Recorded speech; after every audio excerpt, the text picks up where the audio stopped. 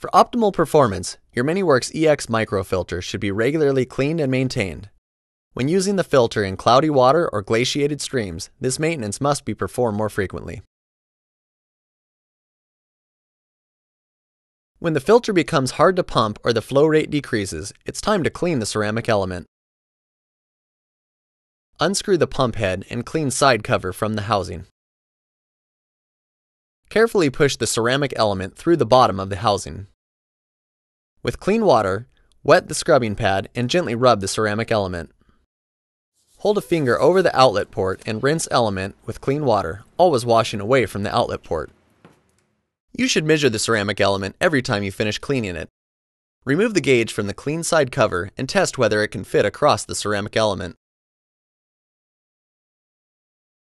If the gauge slides easily across the ceramic element, then it's worn out and needs to be replaced. Do not force the gauge, as this can cause scarring of the ceramic element. Before reinserting the ceramic element, make sure the lower end cap O-ring is correctly seated.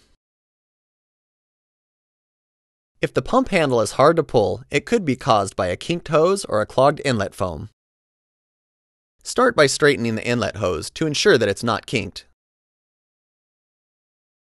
To clean the inlet foam, slide the inlet cage up the hose and remove the foam from the side of the inlet funnel. Rinse the foam and reinstall it into the inlet funnel.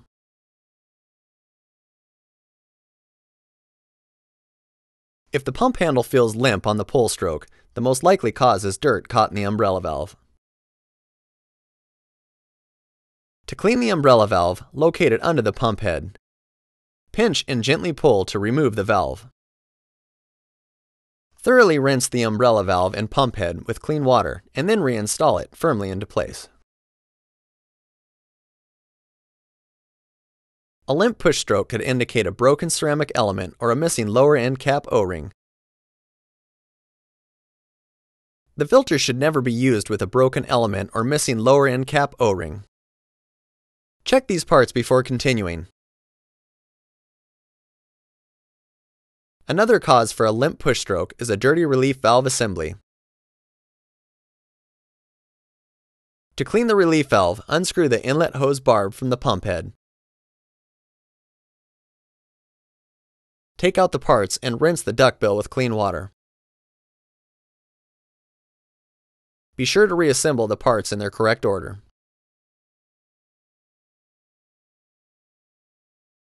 Dragging push and pull strokes could indicate a dry piston O-ring. To lubricate the piston O-ring, pull out the pump head pin and pump head bushing.